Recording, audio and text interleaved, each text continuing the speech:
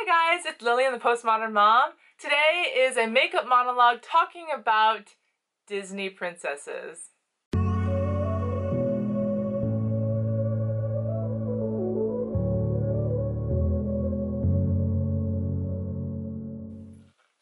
Alright, so there was a day when Disney was doing the right thing in terms of portraying good and evil, and so my family, our family, the Postmodern Family, we're not 100% against Disney princesses, all of Disney princesses, but we are definitely very cautious about which ones we show from the modern age. So, for example, the Mulan Disney princess is now, the live action film is now available to purchase for like exorbitant amounts of money on Disney Plus, I think. And let me just tell you, my parents really liked, I think, the Disney Mulan, the animated version, and I enjoyed it growing up. I liked that. I watched it and I liked the music. Who is that girl I see standing there, staring straight back at me? Why does my reflection, someone I don't know, I remember the words. So I really, I'm gonna put this on today. I'm just feeling a bit fancier than normal. This is my Estee Lauder Double Wear 2-in-1. But what I found really ironic with this song and how my parents thought it was nice, but and I thought it was nice, but I think I liked it for different reasons, especially that song. That song in the series about her looking at herself and thinking, everyone else thinks I'm this, like a princess, like girly girl, a feminine girl, but she's saying, but really I want to be this. I want to be a fighter. I want to go into the army, etc., and be a soldier. And she has to hide that, right? And I remember thinking the same thing about myself, in the sense that, oh, I think, you know, my dad wants me to be this filial piety, very loyal, faithful little daughter, and never like boys, and yet inside I was like really interested in dating and all that silly stuff that isn't really something that you should be encouraging. So anyway, because of that song and the movie, I was like, I really enjoyed it, I liked it. But then I also knew growing up not to be like totally enamored by Mulan, because she passed for a guy for over 10 years in the army. I mean, she must have been quite unattractive or masculine in her features to not be outed that long. So anyway, I always think practically about these things, and just I want to be really logical, and I think that was one of the things that I was like, that's a bit weird. So anyway, we're not even sure if she was a real person. It's because the story about Mulan that's written in history is not a history book, it is a ballad or like a poem. And so it could just be someone just made up this story, and this lady named Mulan. But anyway, enough about Mulan. There are some Disney princesses that we love and we let our children watch, which is Sleeping Beauty, Cinderella, and Snow White. Yeah, those are the three, basically the original classics. Once you get beyond that, like Little Mermaid and Jasmine, they become more and more feminist in ideology, and they basically are just trying to be rebels. Like, I feel like that's their whole shtick, is they want to be a rebel. And so Little Mermaid wants to rebel against her mermaid features. She wants to be human, right? And for what? Because of love. It's always because of love. And then Jasmine doesn't want to be like part of the royal family and her royal status because of love again. She wants to find true love. She doesn't want to be married off because of her stature, which is understandable. but she rebels against that. She doesn't want to be seen as respectable. I don't know. And then who was the other one? What did I say? Little Mermaid. I did that. Little Mermaid, Jasmine. There's so many more, especially when we get into the even more modern day ones, like the Mulan one, which is then all about her wanting to fulfill her own destiny, you know, basically trying to shake off the shackles of femininity. And I think that that's just not nice, and it really devalues the role of motherhood. It devalues how sacred and necessary and beautiful and honoring our role is as women to be mothers and to care for children.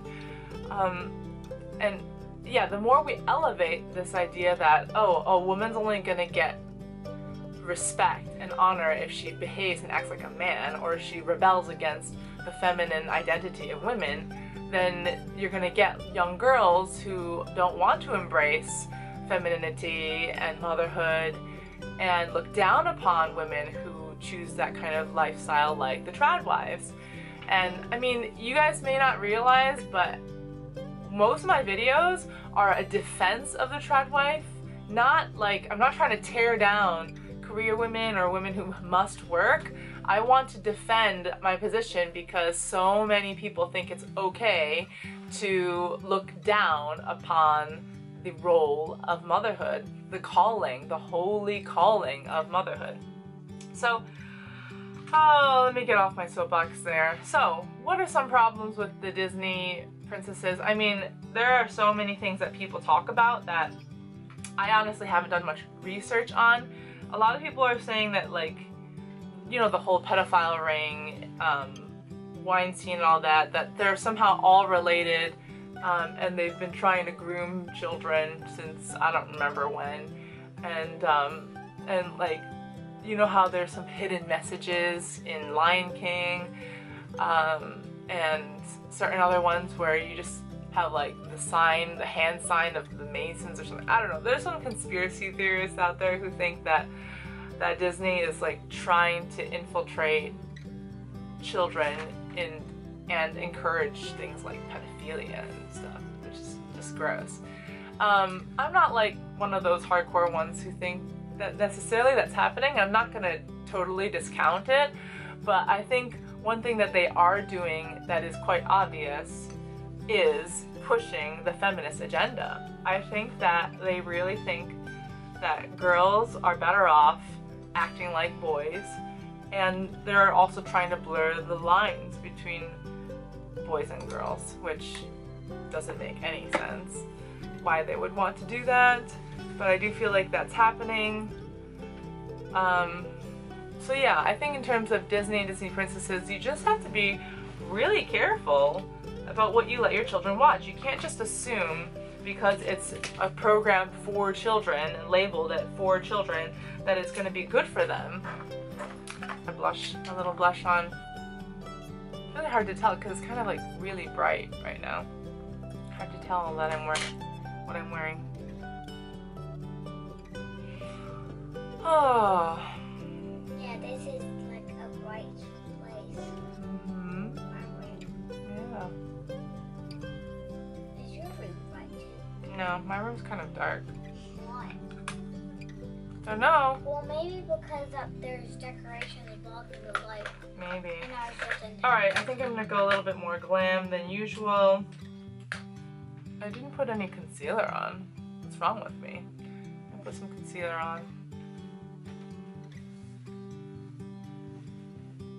I've been using this Laura Geller one that I found that I really enjoy. It's like the right shade for me, I think. Compared to the other one that I bought, the Revolution one. I just, I guess I forgot that I had a concealer. It just shows you how old it is probably, hiding it. And they say you're not supposed to put concealer under your eyes, but I don't have any under eye concealer that's like super moist. I probably should get some.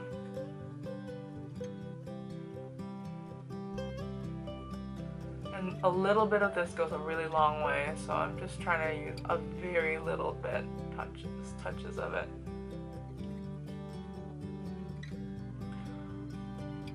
have this blemish on my forehead. I don't know if it's going to go away. So, Doris has really been enjoying her new bed. And I love climbing the ladder. Yeah, you love climbing up and down. Very nice. But my daddy said that. Humphrey's not allowed? No, because the steps are too wide. Yes, it's just for you. How lucky. You love it.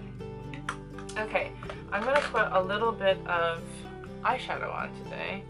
I'm going to use this to carve out my nose a little bit. Just for the fun of it. I've been watching too many of those makeup videos, I think. Like Miss Darcy. She's so funny. Why is she funny? I don't know. She just says and does funny things. Alright, so that's okay. Bye-bye. I have a bit of a dark nose bridge right here. That would be good to highlight instead of make dark.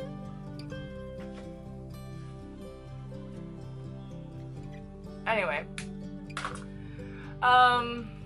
So yeah. The Mulan fiasco, so it turns out, the other thing that I really loved about the animated version of Mulan was it had this really handsome, muscular, masculine man, the general who trained Mulan and I guess eventually fell in love with her, and according to the Disney story. That was, I mean, I really liked him. If he was in real life, I would be like all over that. So I remember like having a crush on a cartoon character. It was Li Shang. Shang Li, is that his? I don't know. Is it Li Shang or Shang Li? Anyway, I'd have to look it up. I don't even know the Chinese character for his name. But yeah, his song, "Let's Get Down to Business." This is so fun. It's a good one. And anyway, when I found out that the live-action remake of Mulan didn't have any music to it, I was like, what are you guys doing? There's no music, and there's no Li Shang, and you're just like, who's gonna watch this movie? So that was a bit shocking to me that they didn't have his character in it. That's what I've heard. I've not even watched it, so who knows? Maybe he is in it, but I definitely think more people would be interested in watching it if there was like the super muscular, handsome Chinese man who knows how to fight. That's what they should do, I think. There are already some really famous Chinese actors who do a great job with a lot of these action films, Chinese action films. Donnie Yen is really good, but he's older and he's not as like built muscularly, physically, like just the look of him isn't that amazing, but he's an amazing fighter, and I absolutely love the Ip Man series. Okay, anyway, what else is wrong with Disney princesses? There's definitely a blurring between good and evil in the newer films. In the older original ones, it's very clear that there's good and evil and what side they're on. So, for example, in Sleeping Beauty, Maleficent even says something about like, oh, and I love the forces of evil. Like, she's like all about being evil, and she even says she loves evil.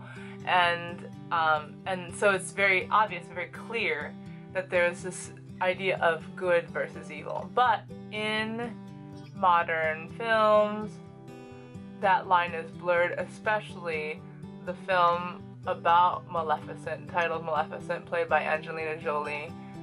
It's trying to say like, oh, there's goodness behind every sort of evil, and trying to paint her as she's only like this because she was hurt. And yeah, of course there's a backstory to how people become evil, but don't blur the lines between what is actually evil and what is good, because it doesn't excuse your evil behavior if you have a sad story. you know, you're still responsible for your actions, and you can't just, you know, say, oh, well, that's okay for you to kill people because you yourself were, you know, the Maleficent story, she's basically a, what is it called, a scorned woman. She's a scorned woman, and that's why she's upset, and that's why she turns evil. This is also true of the Wicked, the musical, trying to make the Wicked Witch of the East, or the West, I forget which one, you know, her backstory is that she was, you know, bullied for her green skin, and that's why she became evil, and there was an opportunity there for her to be good, but she chose evil, and they're trying to make you feel sympathetic towards this evil character. But in the original Wizard of Oz, she's just plain evil. Like, she's just an evil, wicked witch who wants to rule and wants to hurt people to get her way, for more power or whatever. And I think that just is much simpler in understanding, at least for children, to learn to hate what is evil and love what is good. Okay, doing my eyebrows. So, I will put on a little bit of this Clio eyeliner.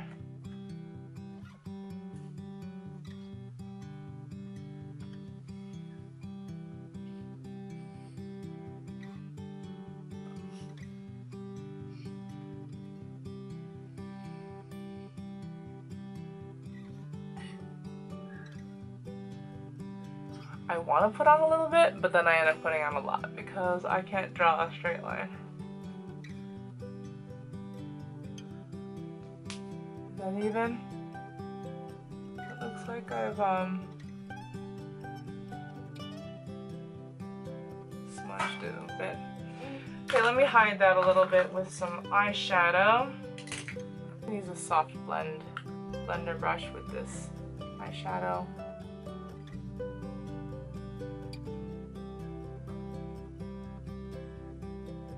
Put on a touch.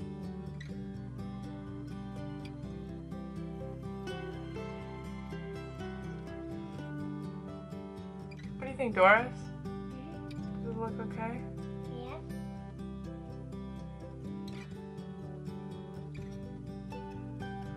I thought straight lines is just like this. And then put on a little bit of this lid smoothie by I think Clinique. Had it for ages. It's #1 bit of honey. I'm sure they don't sell it anymore. It's seriously been a long time since I've had this.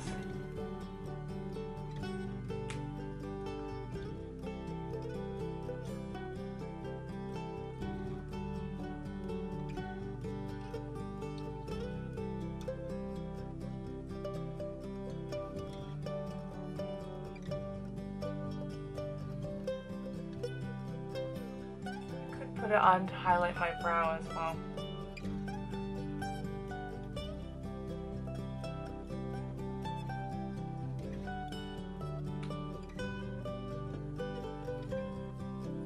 There. Very nice. Matte foundation on. Did you find it?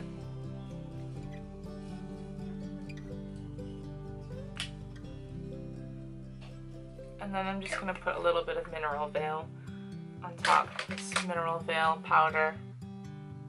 Yeah, thank you. That's the one I want. Okay, Mineral Veil. How can you even reach down there? Reach where? Down there. Into the cup. With a brush. I don't know. A little bit comes out, so I can use just a little bit. Okay, here we go.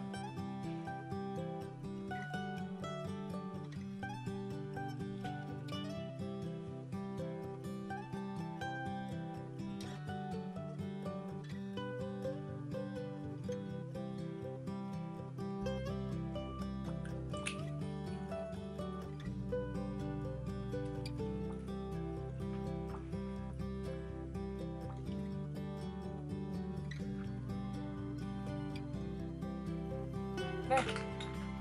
So thanks so much for watching this video. I hope you enjoyed it. Leave a comment below and let me know other topics you'd like to hear me talk about. And as always, have a really blessed day. Have a great week. Bye! I think there's such a joy in keeping a good home, in watching your children grow up, in cooking and cleaning and supporting your husband.